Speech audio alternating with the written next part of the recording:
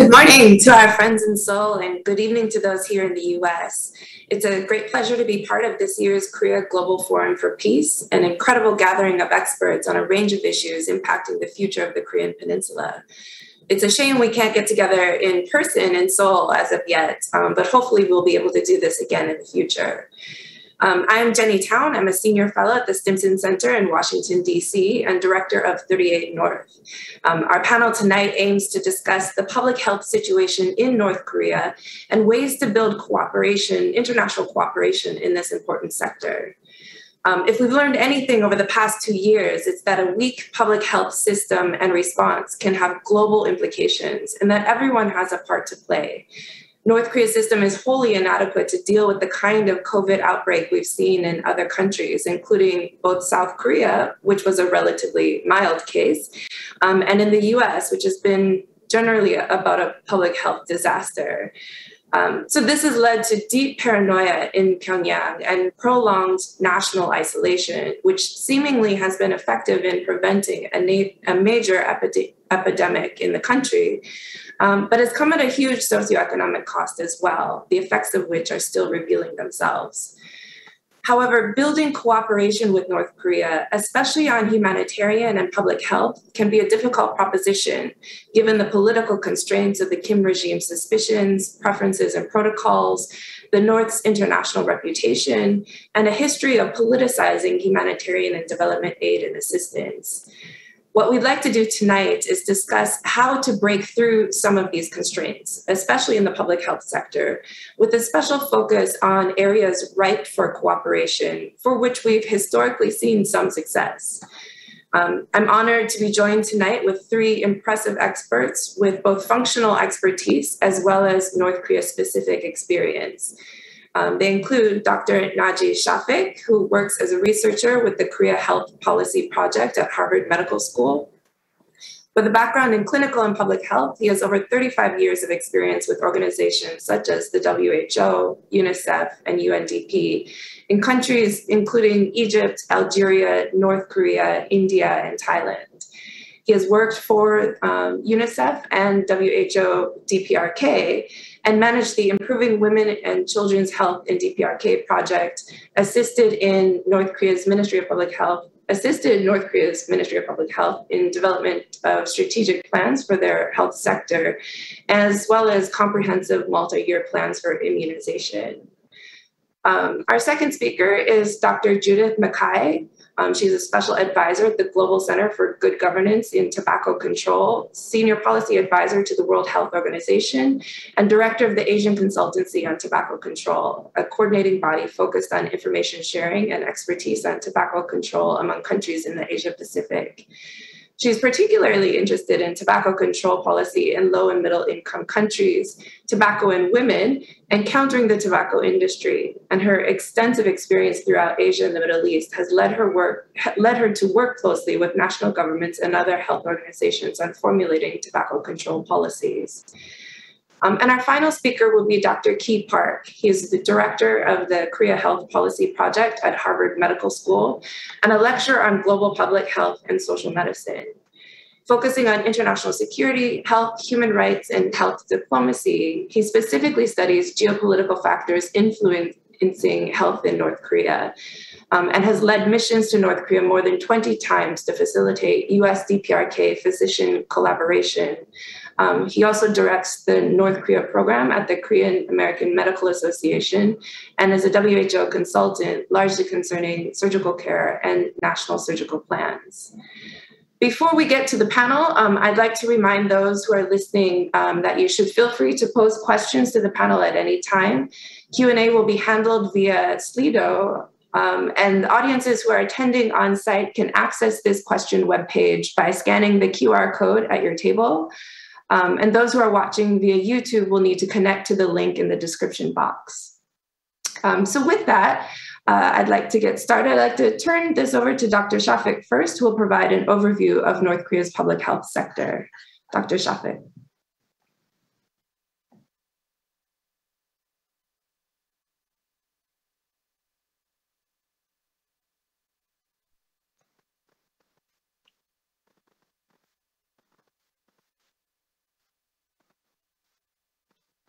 Thank you very much.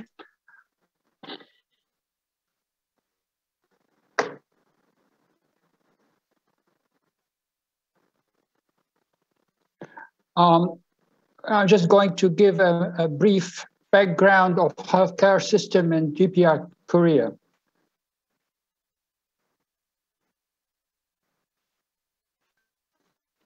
By the end of the Korean War, the GPRK developed an impressive set of policies and programs in the social sector, providing free and universal access to health, childcare, education, maternity services, and other benefits. Universal and free health care was guaranteed in the country's constitution of 1960 and the Public Health Law of 1980. The Public Health Law emphasizes commitment to a preventive and curative healthcare system and gives special priority to the needs of women and children.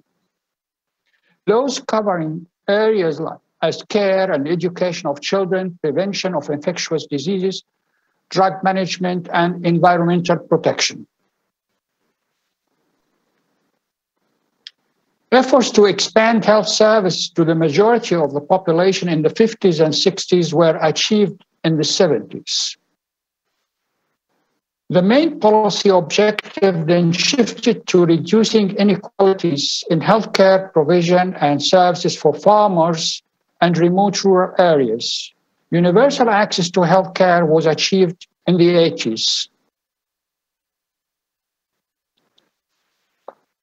The strength of the healthcare system in GPRK is based on the emphasis on prevention and almost 100% literacy rate for both girls and boys, adequate number of medical professionals trained on both traditional and allopathic medicine, extending down to the primary healthcare level, as we call it, household doctors, each responsible for about 100 to 130 families, with the health workforce to population ratio is one of the best in the Southeast Asian region.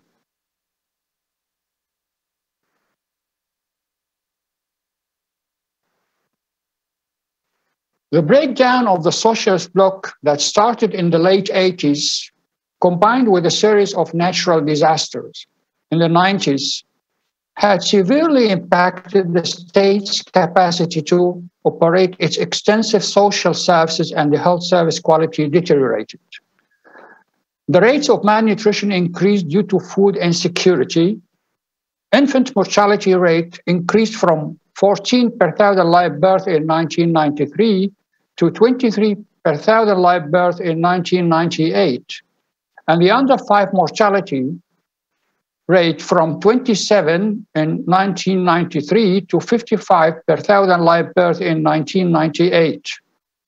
GPRK had no option but to call for international assistance.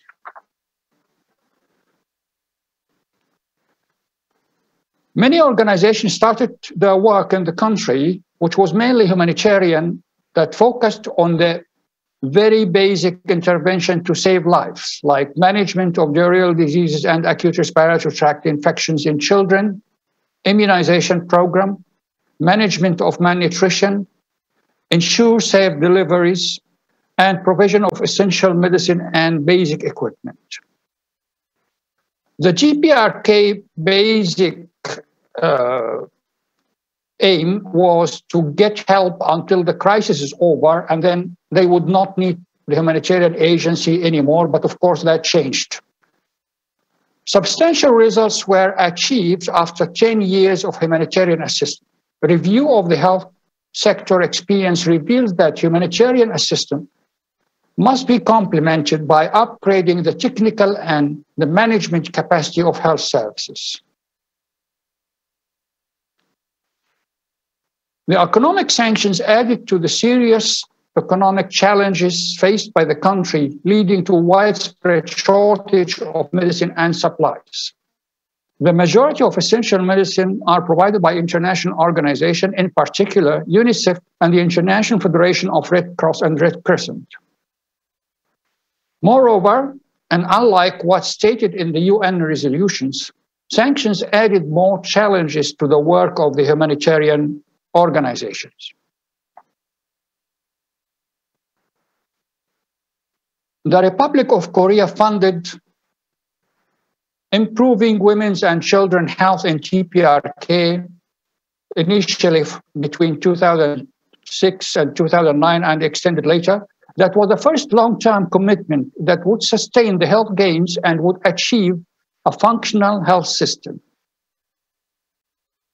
The project focused on 4 outcome areas of quality improvement, health infrastructure, health management system, and communication. The project achieved substantial improvement in the performance, especially at the first referral level, county or district. Furthermore, the project served as a roadmap for the Ministry of Public Health in the transitions from emergency to development work.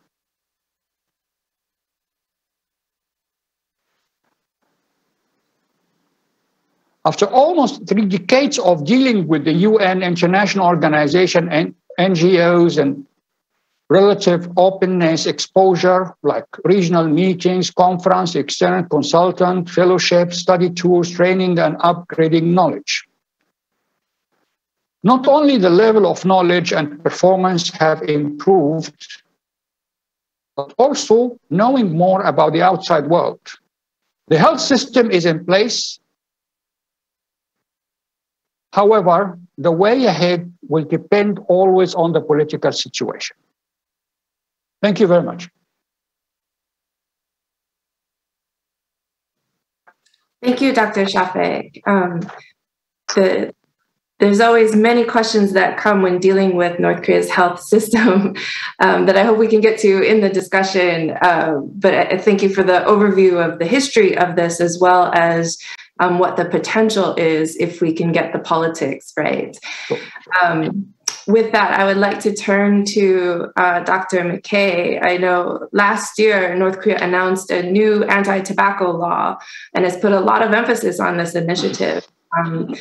It turns out there is a longer history here of anti-tobacco efforts, and I think you're one of the few people who actually knows about this. So we're very eager to learn from you about your experiences there. So, Dr. McKay.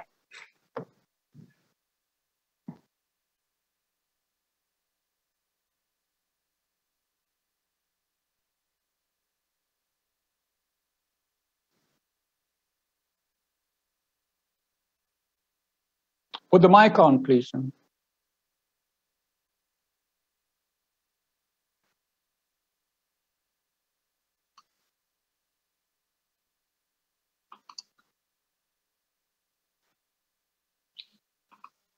Thank you.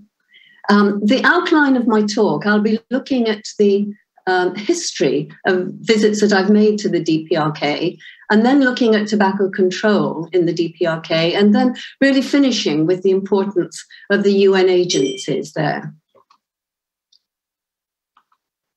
My first visit to the DPRK was in 2012, when in fact I went on 3 weeks holiday all over the North Korea peninsula, but also met with the Department of Health at that visit. And as a result of that, I was invited back the following year to work as a WHO consultant on tobacco control. And then followed that in 2014 with 5 days' work as a WHO consultant. And subsequently, I've maintained contact via WHO. So that first working visit in 2013, the main focus of that was a multi-sectoral workshop, which involved the ministers and deputy ministers for most of the agencies, the ministerial agencies in the DPRK. And they asked me to give a series of talks on tobacco, the problem and what can be done with it, and then followed by very intensive question and answer sessions. The visit at that time, I also visited the Tobacco Cessation Centre, the Breast Tumour Institute, and the Sports Centre. We had discussions on tobacco and NCD control with WHO, the DPRK ministries, the UN agencies, and other professionals. And as many of you might know, the UN has a weekly interagency meeting, and I was able to address that and have some discussion with them.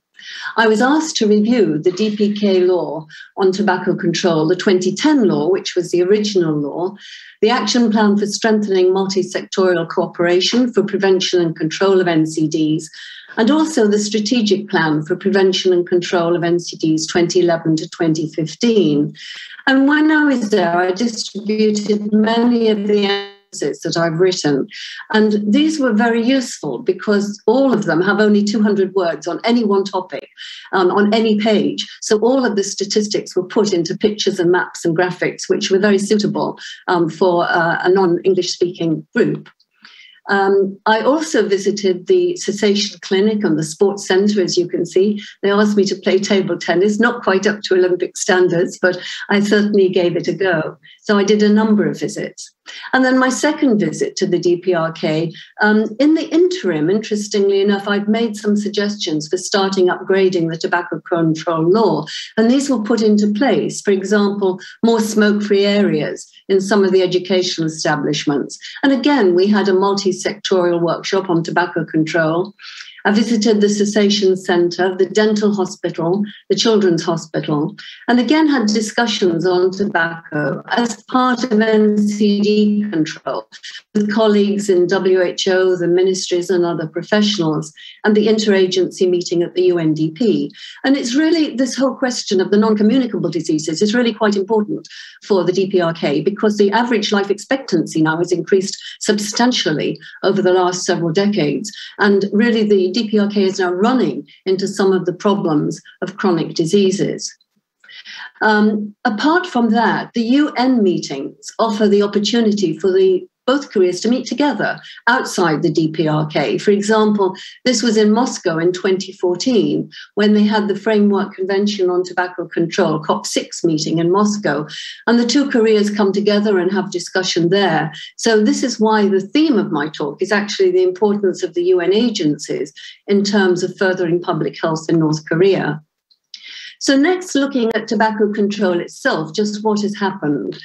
Noting that they have a 44 male smoking prevalence, which is similar to many countries like China and Indonesia and Asia, 0% female. In all the many weeks I've been in North Korea, I have yet to see a single female smoke. So I think that's probably accurate. But interestingly enough, I found tobacco control strikingly similar to the rest of the world, because after all, it's the same product, it's the same harm, it's the same obstacles, and the same action that needs to be taken. So in the DPRK in 2010, they had their first tobacco law, which I show up at the top here. In 2005, they ratified the one and only convention of WHO, the Framework Convention on Tobacco Control. They have signed on in 2015 to the Sustainable Development Goals. And also in 2020, as was mentioned, they updated the tobacco prohibition law, as it's called, with 31 different articles. So progress has really been made on this front. But finally, I would really like to look at the importance of the UN agencies. There are 4 strategic priorities of the UN strategic framework for 2017 to 21. There's food and nutrition security, there's the social development services, there's resilience and sustainability, and data and development management. And all the UN agencies working in the DPRK aligned with this particular framework. So in the DPRK, there are basically 6 main UN agencies: the Food and Agriculture Organization, the United Nations Development Programme, the United Nations Population Fund, UNICEF, the World Food Programme, and WHO, the World Health Organization. And I'd like to just run through these one by one to indicate the kind of work that they're already established doing there. The Food and Agriculture Organization supports food security through agroforestry, soybean cultivation, fruit production, marine aquaculture, capacity building, and rehabilitation of facilities related to double cropping, conservation agriculture, horticulture, and prevention of transboundary animal diseases. Now, this sounds quite agricultural, but in fact, many of these, of course, impinge on health, which and public health. The UNDP is the lead agency, the lead development agency in the United Nations, and they function in many ways, but particularly I'd like to look at the Sustainable Development Goals. And number 3 of the Sustainable Development Goals relates to health. And these, as I said, the DPRK has signed on a commitment to implementing these. The United Nations Population supports health facilities that provide life-saving sexual and reproductive health services, including emergency obstetric care, distribution of kits, and support to people in meeting their basic hygiene needs.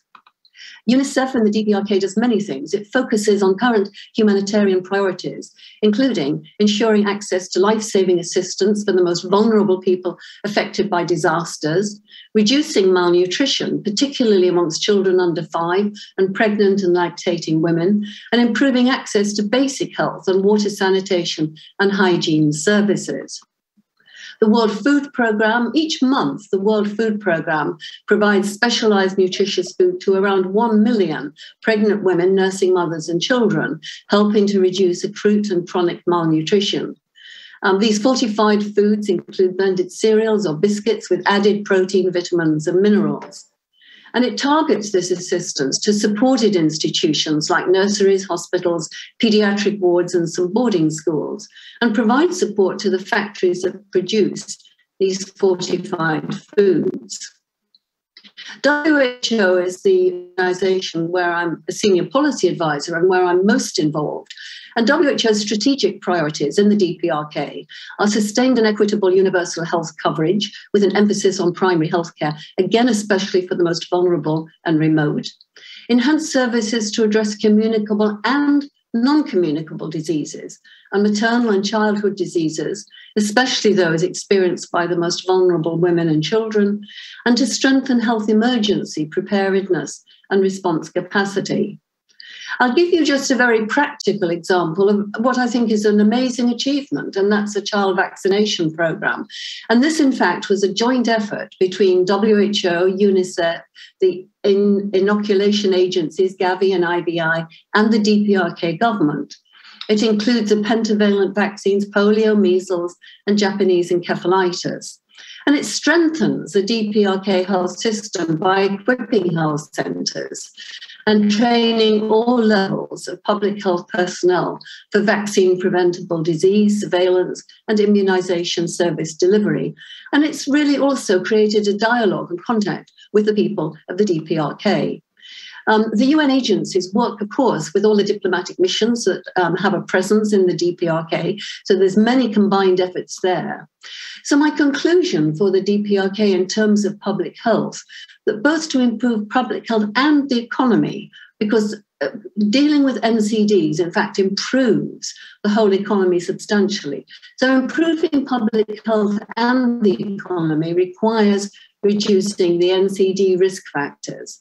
And one proven route is through the UN agencies, their international treaties, their conferences, and again through their guidelines to create a healthy population in the DPRK. Thank you very much indeed. Thank you. Thank you, Dr. Mackay. It's great to hear about all of the work that's been done, especially in the tobacco sector, where, again, this is not necessarily common knowledge. And hopefully in the Q&A, I'll pose this to you now, and you can think about it, is if you've read through some of the revisions that they've made in some of these laws, and have you seen some of the suggestions that you've posed over the years reflected in those laws.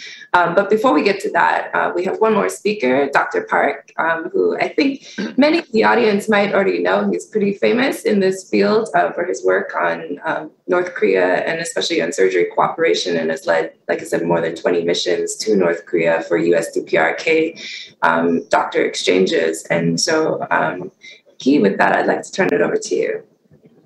Thanks, Jenny. First, let me say thanks to you for organizing this panel and moderating and inviting me, and also the Ministry of Unification. I just want to acknowledge both Judith and Nagi for their excellent presentations. I would say, there are North Korean observers and there's North Korean researchers, But I think there are people who are actually practitioners of global health within North Korea, and you've got three of them here. And so I think that your presentations are excellent. And I'm actually going to tie in parts of your presentations to what I'm going to say today. So I think my take-home message is quite simple. In health, adversaries such as North Korea, South Korea, and the US often agree, right? So I'm going to give you an example of one international health agreement, how that came about, and then how that particular agreement, it's a WHO instrument. So Judith, you're absolutely right about how the international agencies, UN agencies, play such a critical role, but how that agreement ultimately resulted in a cooperative project. So let me take you through this whole process. So there was a resolution in 2015 at the World Health Assembly. It's Resolution 6815, calling for strengthening of emergency and essential surgical care as a component of universal health coverage. Now, this was there were a number of co-sponsors, and US was a co-sponsor. North Korea was at that time was on the executive board, and the North Korean health attaché during the World Health Assembly spoke very positively why this resolution needs to pass. So, and it passed unanimously. So in this case, US and North Korea were in agreement and actually supported one another to get this particular resolution passed. And what it calls for is literally strengthening of surgical services, because it's from a public health standpoint, it's one of the major pillars of the health system. Now, North Korea followed through with one of the recommendations of this resolution, which was to place into their strategic plan elements of this resolution. And it just so happens at that time, Nagy was a consultant from WHO supporting North Korea with their medium-term strategic plan for the health sector, 2016 to 2020. And we had a conversation, and he had a conversation, obviously, with the Ministry of Public Health, and that made it into the strategic plan. So the provision of the emergency and essential surgical care package at the frontline hospitals. You could imagine an objective like that, how big of a project that represents. These are, there are tons of frontline hospitals in North Korea. Now, I work at Harvard Medical School in the global surgery program, where we actually work with a number of ministries of health and developing strategic plans and implementing surgical system strengthening projects. So we kind of have an idea of what a country like North Korea would cost, what it would cost to scale up surgical services for the frontline hospitals. And we estimate it to be about $500 million. So Zambia was $400 million. Anyway, I was actually working at WHO at the headquarters as a consultant within the surgery program, and our mandate was to implement this resolution. And North Korea, being one of the member states, were one of our contacts, and we approached them at the Geneva mission and said, we're happy to help in any way we can. Now, we know what happened after 2015, right? The sanctions started to build and increasingly, and just the most comprehensive set of restrictions ever in history. And so we had a strategy. I had a strategy of how do we get this project off the ground. And so there are three main stakeholders here: the U.S., North Korea, and South Korea. And I'll tell you how we nudged each one of these countries to sort of come together. So North Korea, we weren't sure about their political will. There are many competing health interests. And so they put it in the strategic plan. Doesn't mean that they're going to actually jump at it. But as a way to nudge, we wrote a report, our Korea Health Policy Project. It's titled Injuries in the DPRK, the Looming Epidemic. And we highlighted the surgical system's role in dealing with injury burden in North Korea. And we showed that the number of deaths due to injuries is actually higher than all the communicable diseases combined. It is the top cause of death for ages between 5 to 29-year-olds. More than half the people in that age group, when they die of injuries. And this particular proportion of the injuries is growing over time. And then we also did a macroeconomic analysis showing that about 1.5 billion US dollars can be expected in losses as a result of death and disability to injuries. And this was a way to highlight, if you saw this report, the natural question is, wow, we need to actually prevent injuries, number one, but we need to build a capacity to treat injuries in North Korea. So that was sort of a message towards North Korea. Now, we need to also nudge the U.S. The truth is, U.S. is the gatekeeper for humanitarian exemptions process at the UN Security Council. We all know that. And we also know that they have a very narrow definition of humanitarian aid, and any kind of capacity building and development aid has been systematically cut out. And surgical system strengthening involves infrastructure, training, equipment delivery. It's a massive type of package. But what we said, what if we frame this as a way to get North Korea to spend money on something other than its weapon system? So I had mentioned earlier that this project overall would cost about $500 million. We know from North Korea's experience with Gavi, the Global Vaccine Alliance, that they co-finance on average 20% of the vaccines that are provided to the North Korean children. So what if North Korea is willing to co-finance up to 20% of $500 million? That's $100 million. And that seemed to at least allow the U.S. to reconsider it and say, it might be possible if we go province by province, if North Korea is willing to co-finance. So then the final nudge was to ROK. As Nagi mentioned, there was a project for improvement of maternal and child health over the Park Geun-hye era. Actually started with Lee Myung-bak era and then made it all the way to Park Geun-hye. And it was the first large-scale health capacity building project funded by ROK, about $65 million. And Nagi was actually at one point the project manager of this massive project inside North Korea. Now, that project ended in around 2015 under Park Geun-hye administration. And then when Moon Jae-in administration came into power, there was an interest in re-establishing inter-Korea projects, possibly through an area of health. So we would say, can we imagine a improvement of maternal and child health project 2.0? And I think there was an interest in doing that at the South Korean government.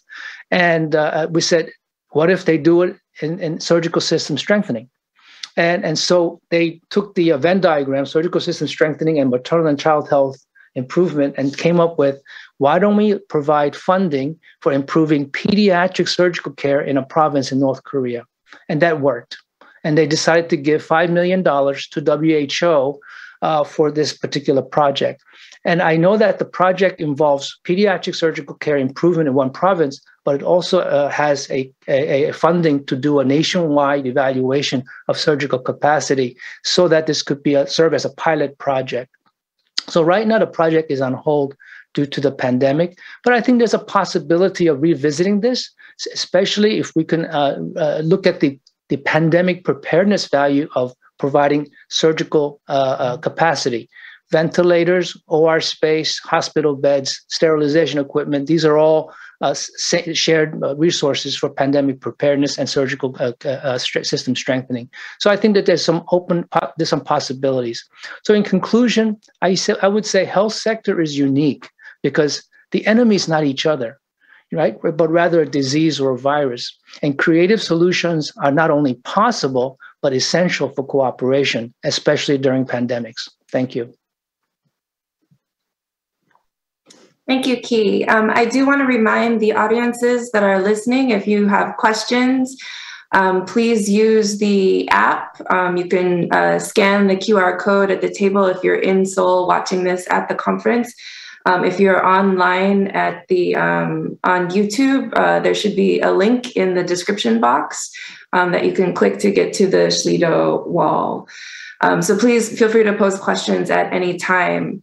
And there's the instructions as well. So in the meantime, Dr. Mackay, if I could come back to you in terms of the work that you've done on anti-tobacco and when you were there, do you see any of the recommendations that were provided at that time reflected in the different revisions of the law over time? Oh, you're still muted. Yes, thank you for the question. Yes, I do, particularly in the area of smoke-free areas. In fact, at the multi-sectoral workshop, I had made the comment that schools programs, anti-smoking schools programs, traditionally do not work very well. And these are the programs that speak about, if you smoke, you will get cancer when you're 60 or have a heart attack when you're 70 and so on. Very much focused on long-term health problems. And certainly it's been shown these have minimal effect on 10, 11, 12-year-olds. And I had mentioned that these were not successful, and we are really still searching, I would say, to find an ideal school program, whether it's to show how the tobacco industry manipulates young people. That's an approach that's been tried and so on. And so somebody in the audience asked me, well, if I was to say what would be, it was from the Ministry of Education, what would be the ideal program in North Korean schools? And I said, at the meeting, I said, I'm not going to tell you. And they said, well, why not? I said, because unless the schools go smoke-free, and that's for the students and for the teachers and all the staff, and even parents visiting, unless you have that background template of a smoke-free area, you're not going to really make much headway in terms of getting a reduction of youth smoking, because they'll see it as quite contradictory and quite duplicitous, in fact, if you allow smoking amongst all those people. So by the time I went back for the second working visit, the Ministry of Education said these were the steps that they started taking, making the education facilities smoke-free. And that, in fact, is reflected in the new law. There are now quite a wide range of facilities that have gone smoke-free. In tobacco control, I won't get too specific, but essentially we know what to do. We know what are the best practices. Top of the list comes tax and price. Now, that's a very difficult one in the DPRK because, the government is in the sense the tobacco industry as in China. The second one is smoke-free areas, and that's the one they're really focusing on. The third is trying to ban all advertising and promotion and sponsorship. And again, in the DPRK, this is not very evident. You don't have big billboards or advertisements on television. Fourthly, it's cessation. And the DPRK has put quite a lot of resources into that. So I think, some very valuable first steps. And the big difference between the 2010 law and the current law is its specificity. And I think, again, this has been a learning experience into how to draft tobacco control laws. The first law just simply said we'd like to cut down smoking and we hope people don't smoke in public places. Just too generic and too non-specific. But the latest law is much more specific, and it's more specific with its penalties. So I think the DPRK is certainly on the road to improving the tobacco control.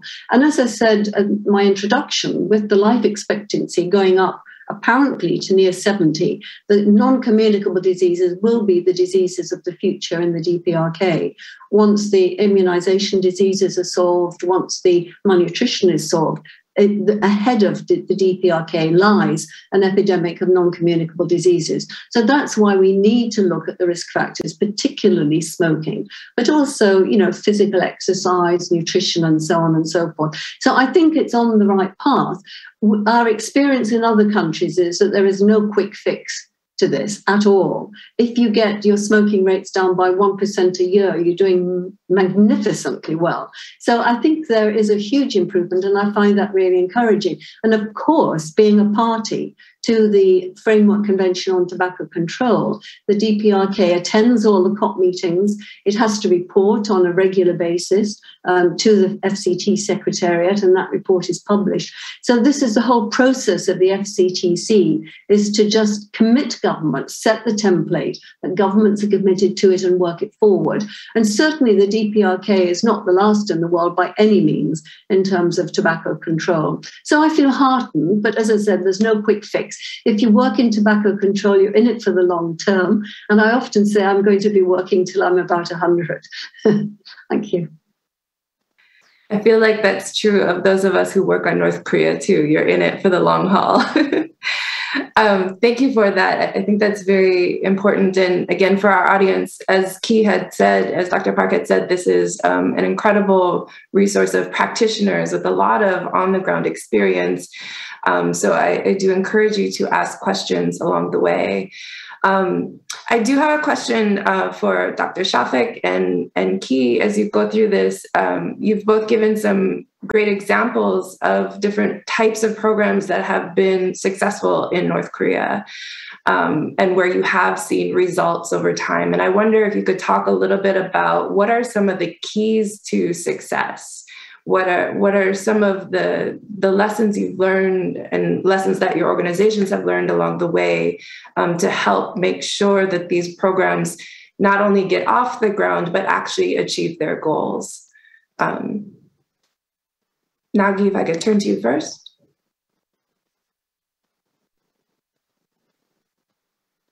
Thank you.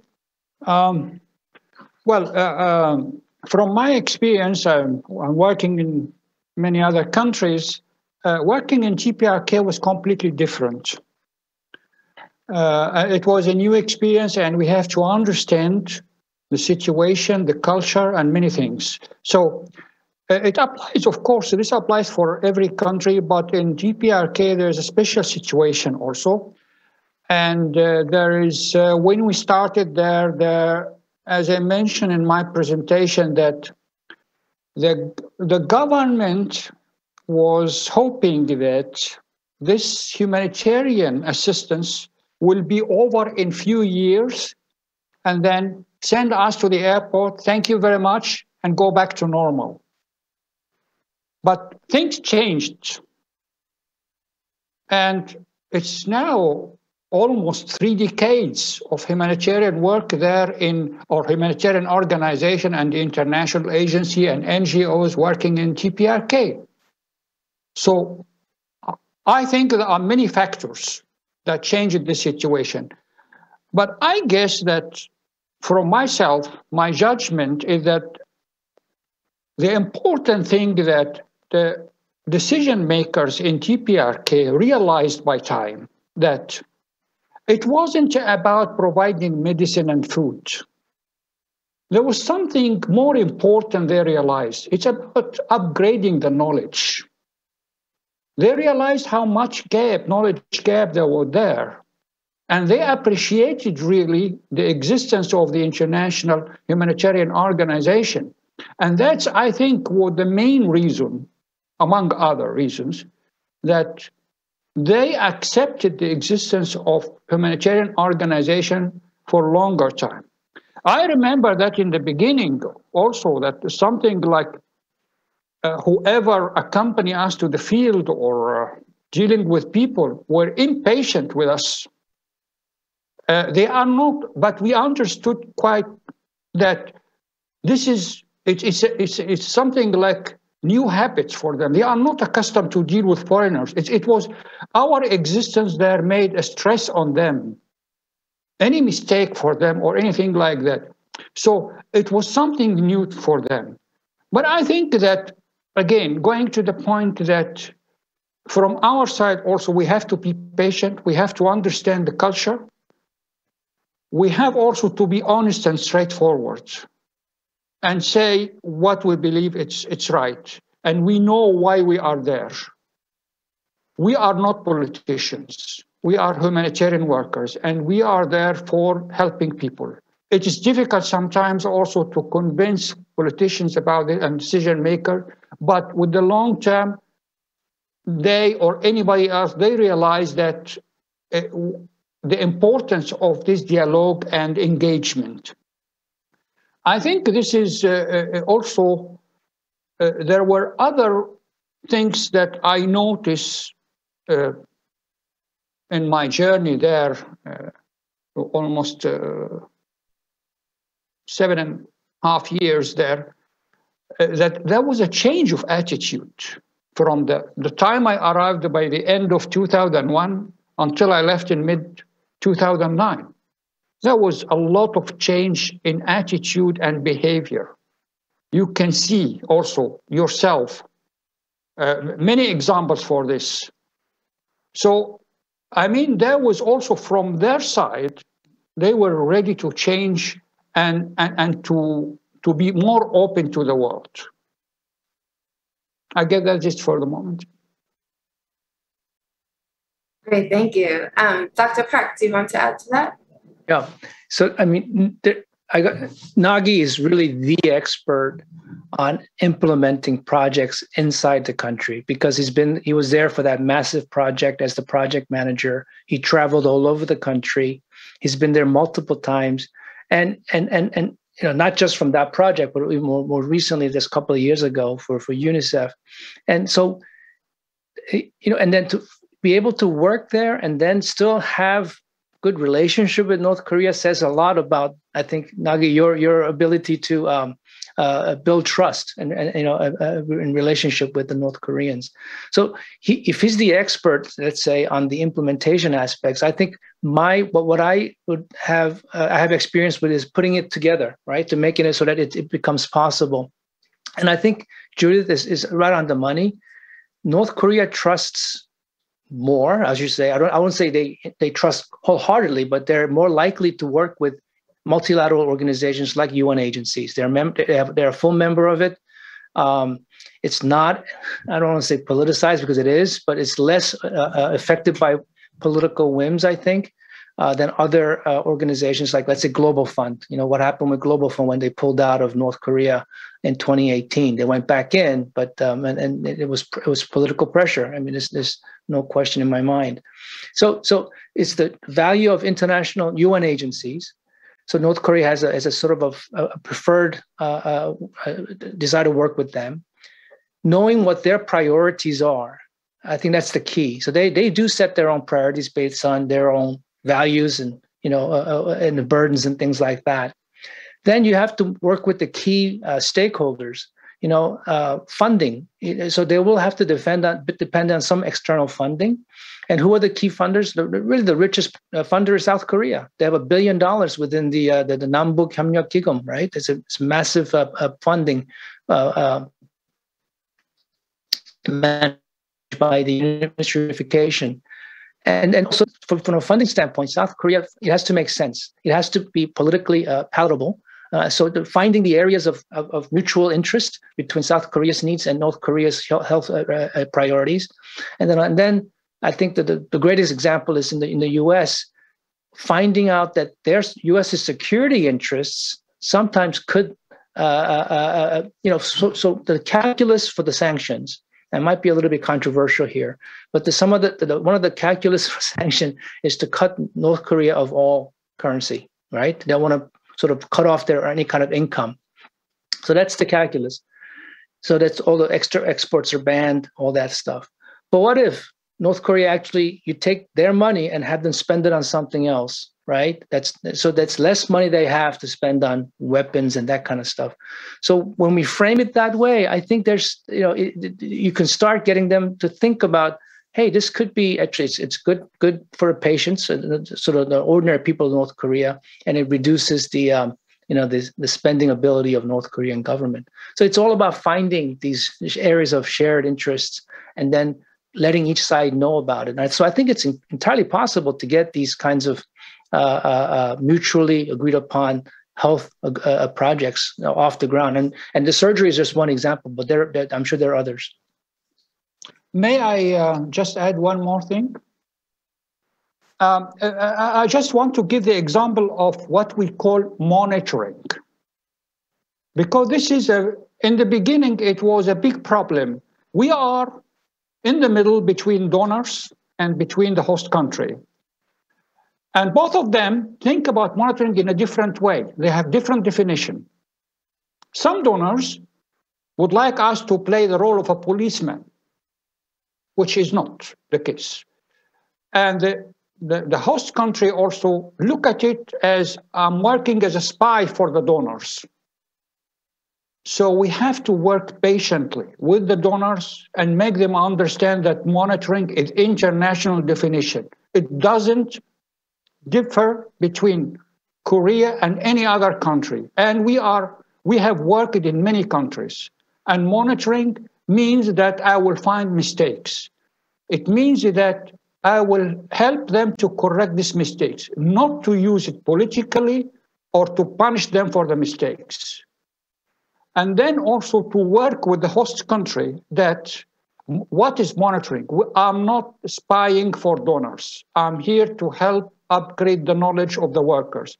It took some time, and luckily, with my colleagues and me, we managed to put a new definition of monitoring that was different for the donors and the host country.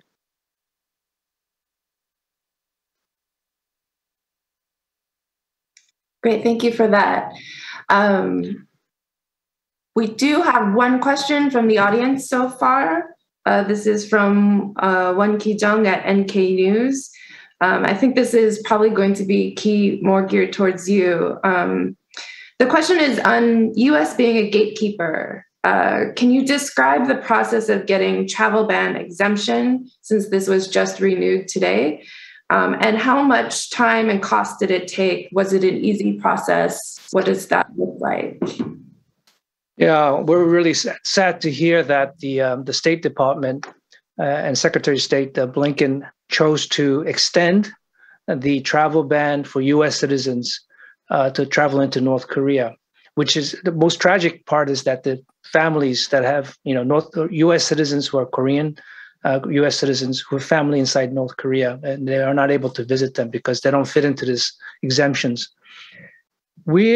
So I'm considered a humanitarian worker because we can perform surgery inside North Korea, but each time we go, we have to apply as if we're applying for a brand new passport, and then make an appointment at the passport agency, go through the whole process. And so it's very cumbersome. I do want to address the humanitarian exemptions process, the gatekeeper aspect at the UN Security Council. So there is a process for humanitarian aid organizations to file for an exemptions process through the UN Security Council 1718 committee. To prepare the exemptions request is quite cumbersome. Now, the time it takes to get approved has been shortened due to the pandemic, I think within days sometimes, but in the past, it would be 6-9 months or longer. It's very sensitive to political whims. What I mean by that is that the sanctions committee works by consensus. So if one country objects, then none of it goes through. So you could have, so US can say, well, we don't want that particular shipment to go in because we're concerned about that. That's it. So they actually have virtual veto power. And it's usually the US and, of course, their allies at UK and Japan. If Japan's not always on the Security Council, but UK is, that object to these things. And so it can be, they tend to, I think, calibrate these exemptions based on the political climate, which I think is inappropriate.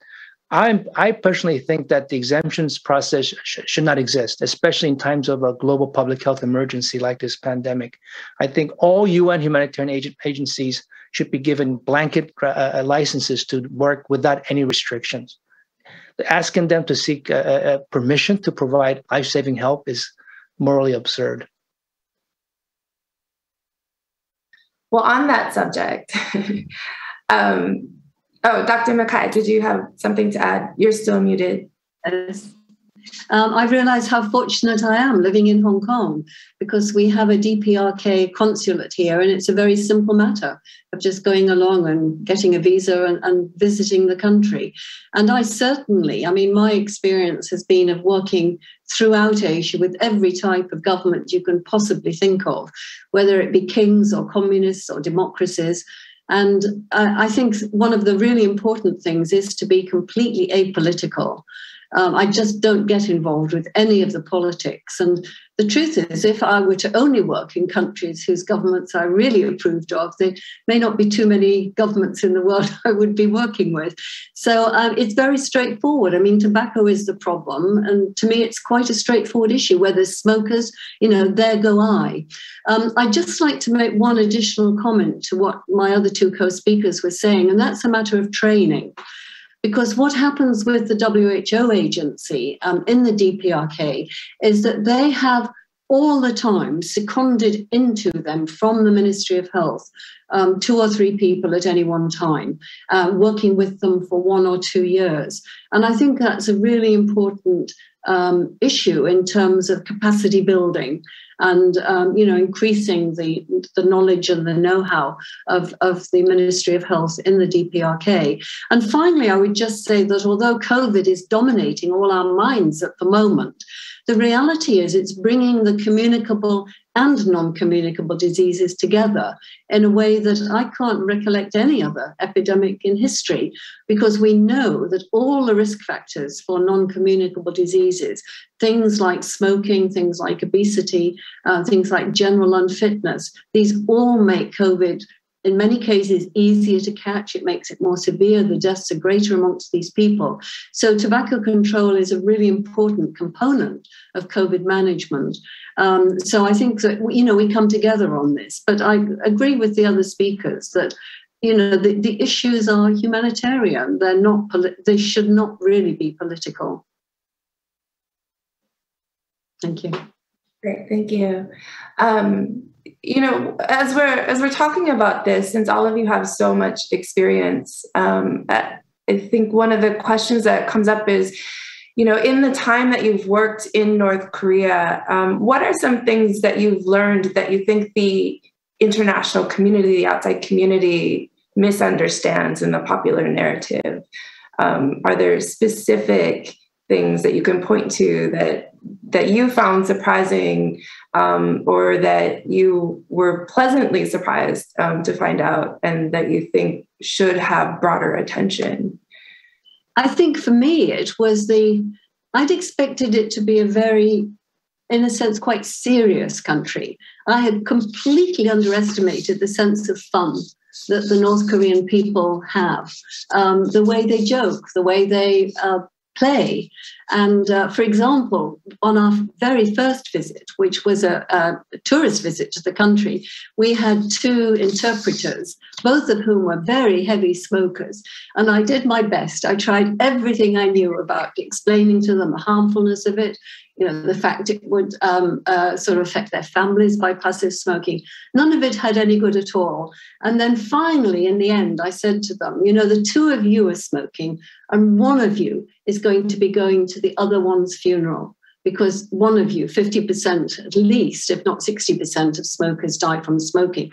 I said, one of you is going to go to the other one's funeral. And this was the thing that triggered them off. And you know what they did? They did a stone, paper, scissors. And he said, it's him. He's the one who's going to die. I mean, they have that ability to sort of, to joke and to be happy, to sing, to dance. I mean, the hills around Pyongyang were filled with music from, various players and people singing and dancing and barbecuing. I had actually, before I went the first time, which is now nearly 10 years ago, I had underestimated that sense of fun amongst the North Korean people. Nothing really to do with what our discussion is on health systems, but certainly to do with health. Great. Keith?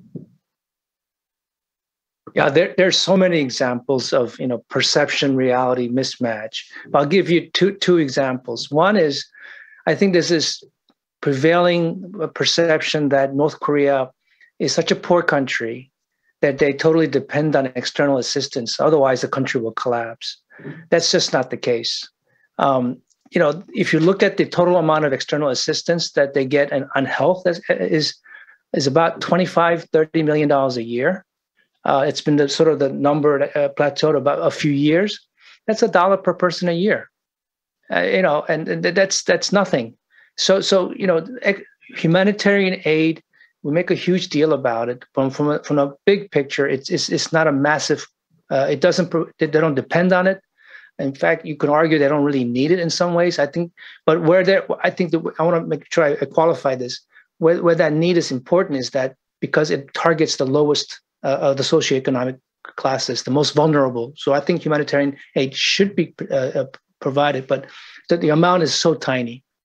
The other one is, you hear this a lot. North Korea has chosen to abandon its people to build their nuclear weapons and missiles. I hate when I hear that, because that's simply not reality.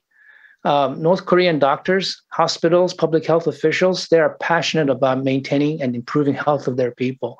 And they're some of the finest people I've ever met. And North Korean government, according to our analysis, has maintained about 6.2% of GDP spending on health that's above their economic peers.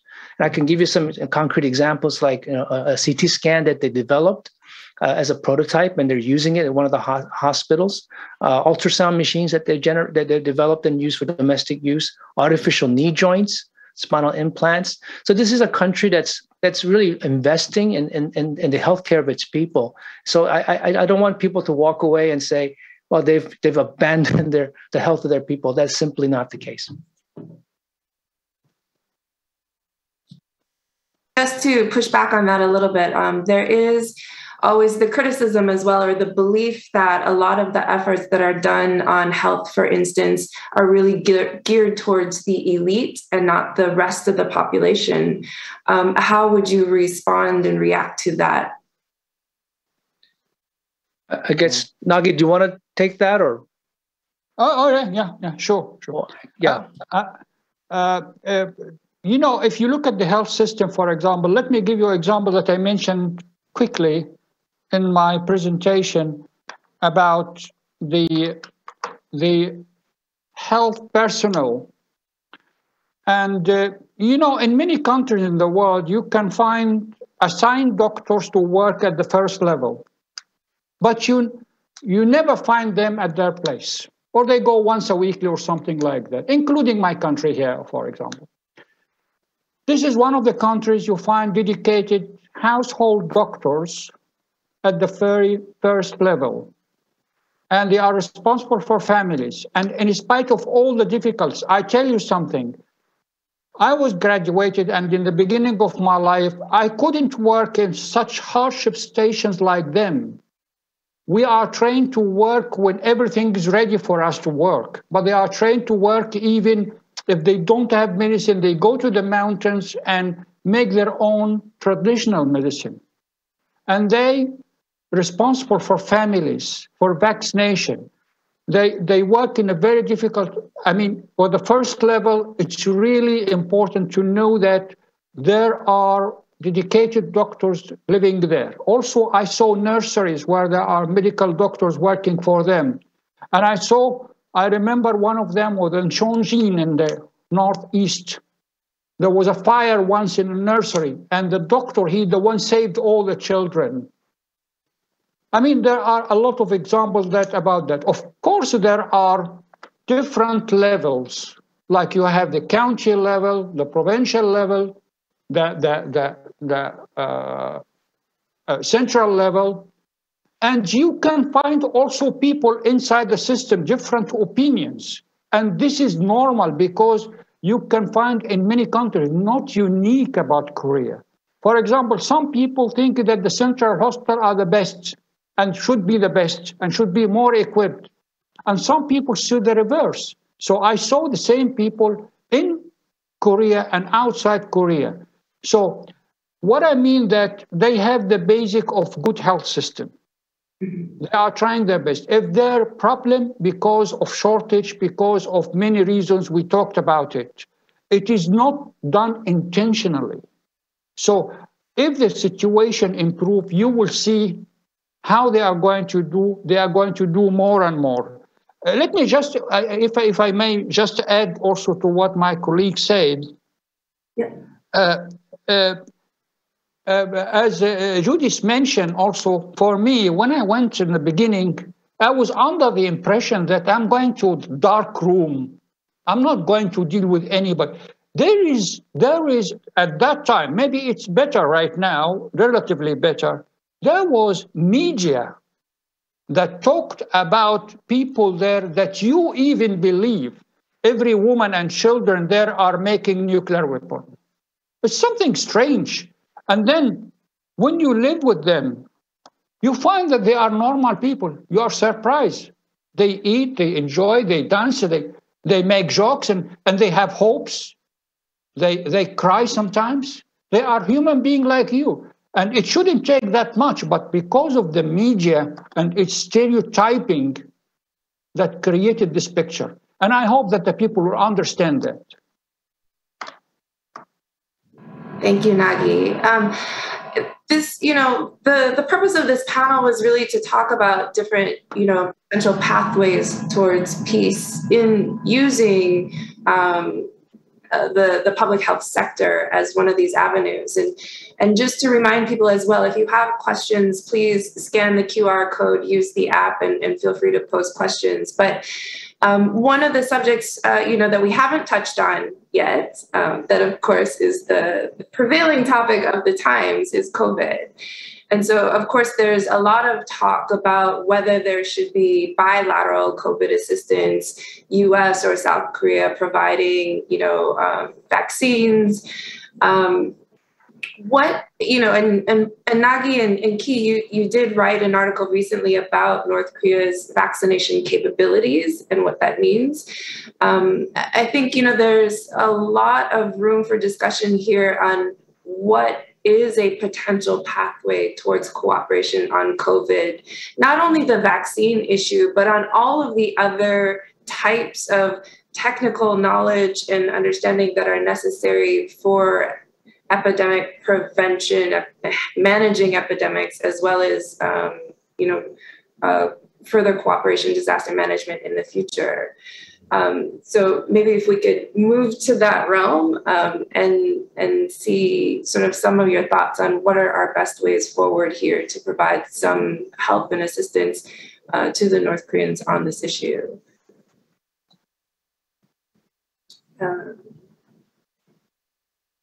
Ki, do you want to go? Oh, Nagi? Yeah, Nagi, do you want to go first? No, you go first, and I will. Yeah, so we published recently in 38 North about North Korea's vaccination capabilities. And just to give some statistics, they are able to deploy, we think, as many as over 3 million injections a day if they have everything in place.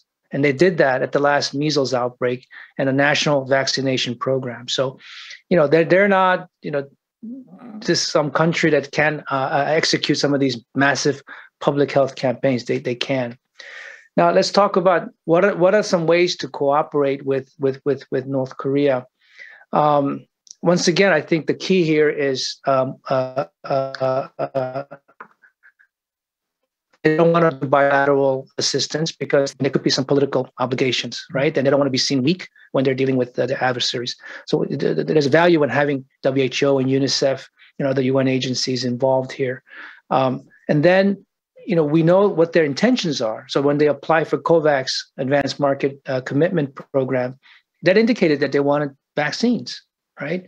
But then that's before all these side effects started to surface, and all the realities of these vaccines as they rolled out. The efficacy isn't as good. They're breakthrough infections, whether they work on the Delta. So I think there's been a certain amount of vaccine hesitancy on North Korea's part. And until they're convinced that they've identified the right vaccine for their people, I don't think they'll open the door to receive them. They just rejected the Sinovac vaccine that was offered to them through COVAX. They turned it away. So there's that vaccine hesitancy. Once they get to a point where they feel more comfortable, I think this could open up some opportunities for provision of vaccines, and most likely have to be through COVAX. I think the best options are the mRNA vaccines at the moment, especially the Moderna, Pfizer, the two Moderna, Pfizer vaccines. They can deploy those because there's a special, there's one provision where these mRNA vaccines can be stored in regular refrigerators for up to 30 days. So if they can deploy those quickly, the mRNA vaccines might be an option. I'd like to hear what Nagi has to say. Could I just come in before that, though, and just say that today China's announced that it has developed an mRNA vaccine. So, that's another possibility for the future. It's being tested as we speak. Fascinating. Nagi? Yeah, I totally agree that with Ki about the current urgent need now that resemble for me an opportunity also for the political solution.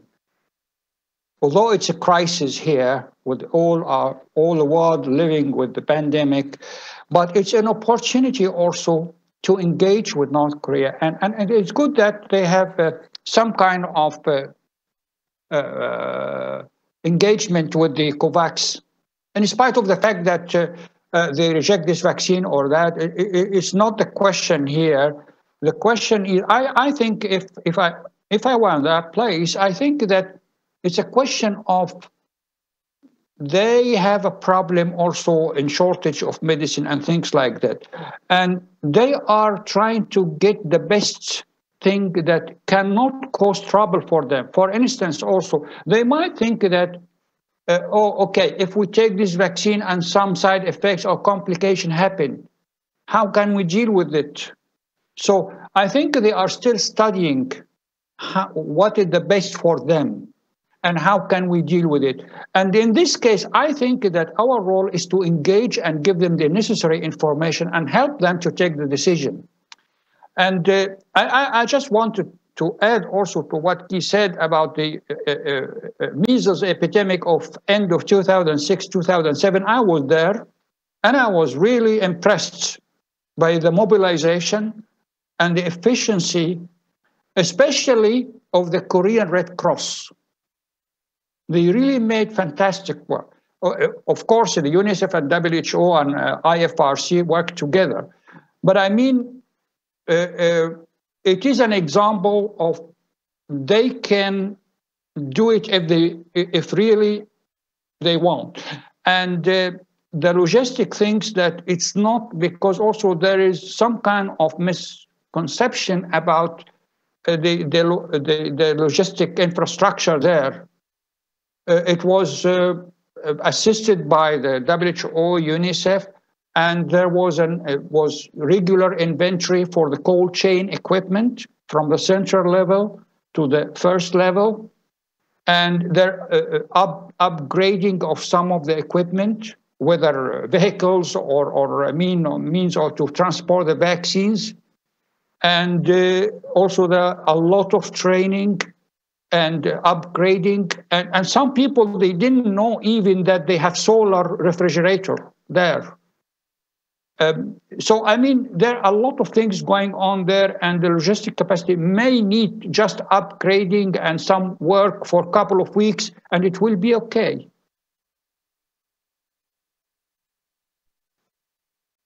Go ahead. Just one more thing also.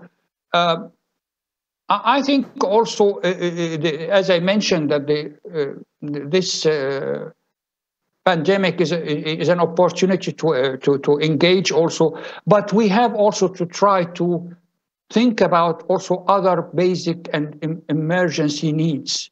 For example, like some essential medicine, some of the medical equipment that's necessary needed for children, nutrition supplies that we use to treat children with malnutrition, insulin for diabetes, think about the tuberculosis, some other non-communicable diseases. It's a good opportunity also if we can consider that also with the vaccines. Yeah, that is important, and especially going back to what Key was talking about of clearing some of those exemption hurdles in order to get equipment there as well. Following up on the theme of, one thing you said before, Nagi, was this idea that approaching these programs in terms of upgrading knowledge and not just providing food and medicine.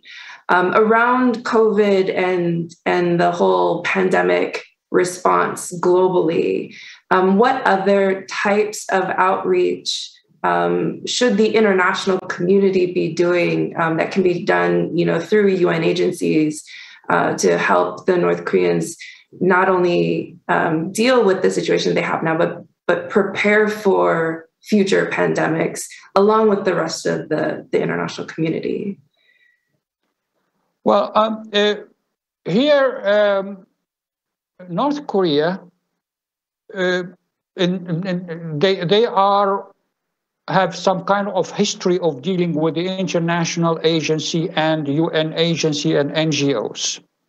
And so far, I know for political reasons, maybe they don't want to engage in bilateral relation with some other countries that are willing really to help them.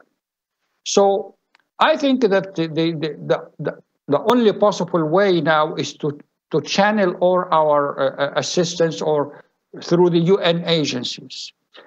Because they have an experience of working with the country, they are trusted, and it's for the time being, this is the only way to move ahead.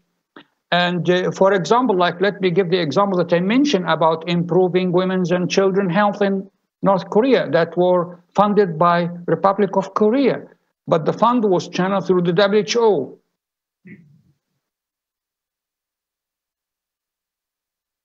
Key or Judith, do you have any thoughts on this?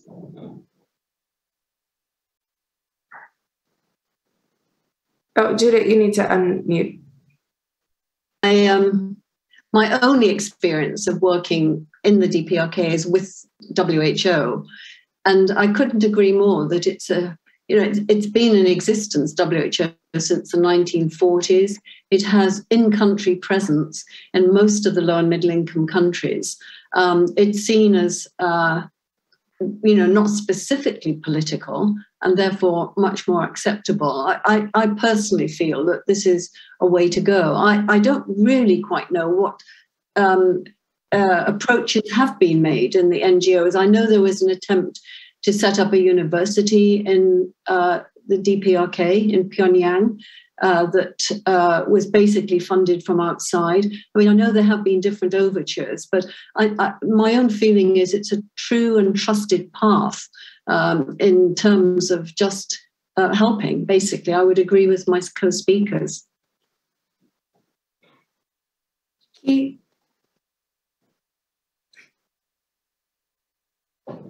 Yeah, I just wanted to tell Judith that, Nagi and I, we've been there for over a decade, and reduction in smoking, especially younger doctors. And then, we used to be able to smoke in the hospital, in the surgeon's lounge. And now it's like, Dr. Park, you can't do that. So we're seeing, I stopped smoking, by the way, but yeah, they do. I've seen a reduction in smoking prevalence. It's visible, and the culture is definitely changing. Yeah. Well, I'm very pleased to hear that the DPRK has helped you quit smoking. And I was also told that there was for a cessation program, they developed their own patches. And domestically produced patches, and the medical group that actually developed it experimented on themselves. So I think it's a kind of a biased study. I mean, you have a desire to make it work, right? But the idea that they use the patches themselves to stop smoking, yeah, good for them. Yes, the cessation center in Pyongyang has been very active in terms of producing patches and also tablets that you can take. And in fact, they gave me these tablets to bring back to Hong Kong, where I live. And I had our government chemist analyze them. And they said there were many, many natural ingredients. And we really had no data on the efficacy of these. So it was really hard to make any comment as to how effective they were in practice. But no, they have a dedicated cessation centre and the staff, and they produce a lot of literature and posters and pamphlets and things to give out to people who want smoking. Quite traditional health education, but still it's there. And so I'm really pleased to see it's having an effect, not just on North Koreans, but on also Park as well. Yeah, and it goes to show you that they're not just doing it to sort of go through the checklist of what they're supposed to do from the convention, but they have it's a priority for them, and so they're doing things that are above and beyond just doing the policy, the legislative requirements and those kinds of things. And the most remarkable thing is that the public health in this situation is who smokes. I mean, who smokes in North Korea, right? But even he's unable to stop this the anti-smoking campaign. Yes, there are examples of other countries where the the top leaders are smokers, and yet they understand their responsibility to their people. And they may recognize that they may not be able to stop, but they still feel they have a public health responsibility. So it doesn't entirely negate the possibility of action taking place. It makes it more difficult because for all of these things, you do need political will at the top. But no, I think it's going ahead. It is going ahead. At the very least, they should stop printing photos of him smoking. Well, actually, interestingly enough, Deng Xiaoping in China, this is what happened with him. He was unable to stop smoking initially, but he then said that he would not, he made comments like he was unable to stop, but if he was addicted, young people, please don't start. He stopped smoking in public. That was the number one step. And then towards the end of his life, he stopped smoking completely. So, there are various ways you can get around all obstacles in tobacco control. They're not easy, but there are ways. Great. So we do have one last question. It is, given the unstable electricity supply throughout the country, sometimes even in Pyongyang, does North Korea have viable options for storing any COVID vaccines? I think this one's for you, Nagi. Well, are we talking about specifically about COVID vaccines, or we have experience of other vaccines also? Because COVID vaccines, you have two types of vaccines. The one that need deep freezing, like the Moderna and the Pfizer, and the other one is just treated like any other vaccines. So there is no problem at all because they have an expanded program of immunization, and it works for many years now with high coverage. So there is no problem about this. The only thing when we talk about that, we are going to talk about the mRNA vaccines. And for this also, we mentioned that in the article. Maybe I leave it to Keith to talk about it.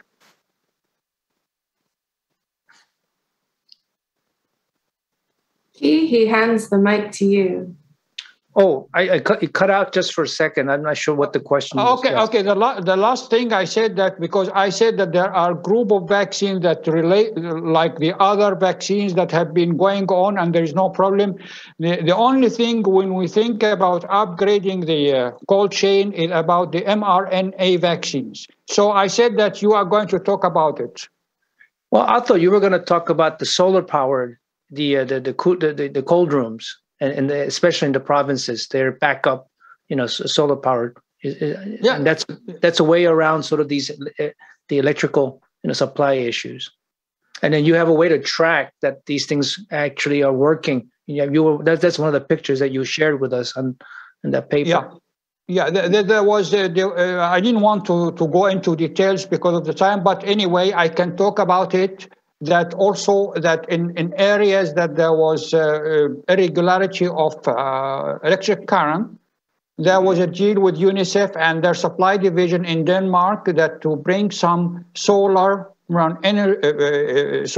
refrigerators, and also there are some devices kept in the refrigerator that you can track. When you go there to monitor the situation, you can track 15 days of temperature if you stick it to your laptop. So, and I did it myself for many visits.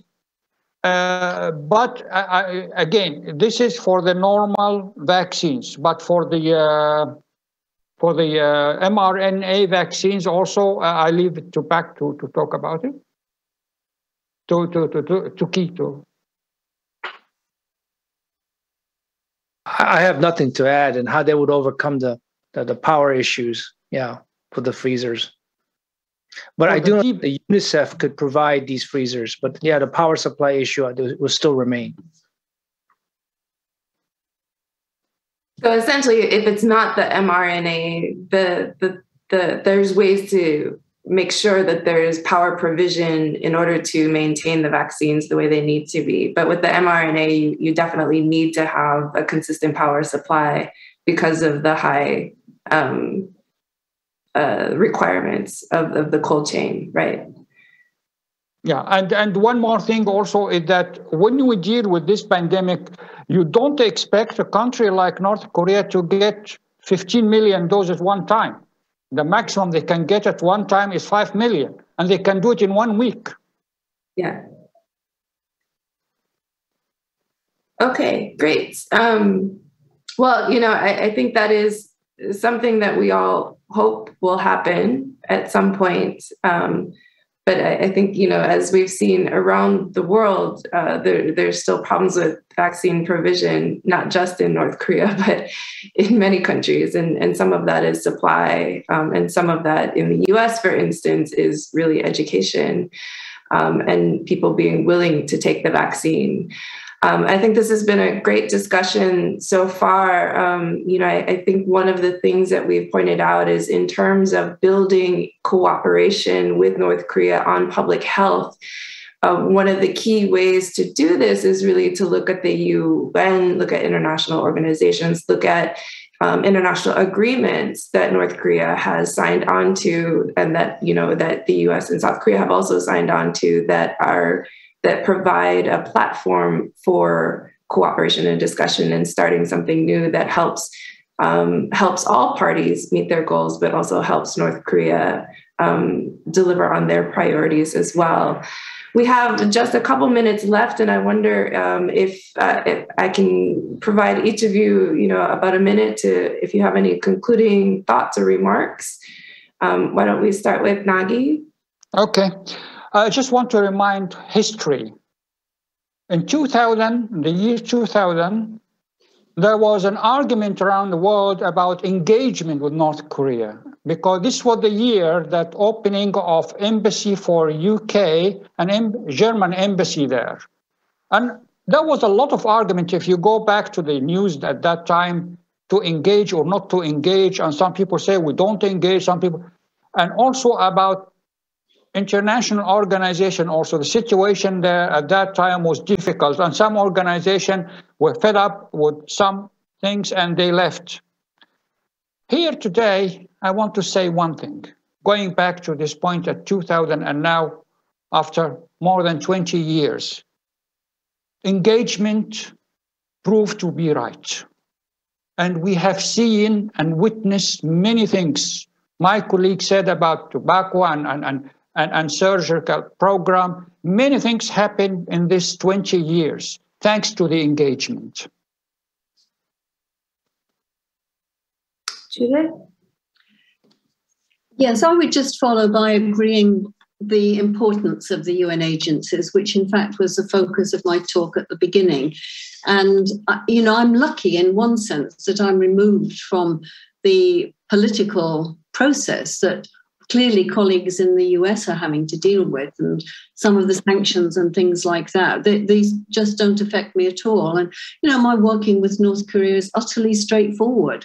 As I said, I work with kings and communists and democracies. And I think if you work in public health, that the main focus is on improving health. And it's removed from politics. And I think that the best route for that is definitely the keeping engagement and doing it through the UN system.